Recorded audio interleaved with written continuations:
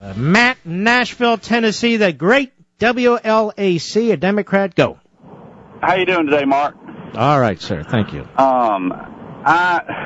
I have a real problem with the Republican Party and their foreign policy issues. They're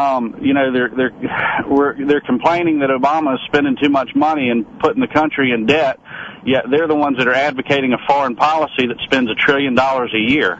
What do you have to say about that? What do you mean they're the ones advocating? Sir, we were attacked. Let me educate you. This is getting very boring to me. It really is. Can't you at least come up with new talking points? We were attacked from Afghanistan, and we decided we wanted to do something about it. Let me ask you, sir, what would you have done after 9/11 exactly?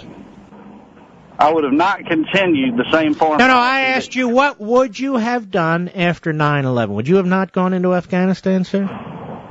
No, I would not have gone into Afghanistan. Okay, you're a buffoon. You see, sir, that's the policy that caused the problem in the first place. We refused to take on a growing enemy. We knew Osama bin Laden was there. We knew the Al-Qaeda was building strength. He was protected by the Taliban. We saw terrorism in other places where we were attacked. We didn't effectively respond.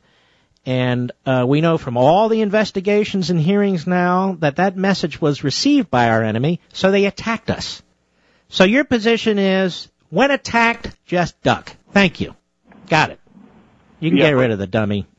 Just beautiful. Brilliant.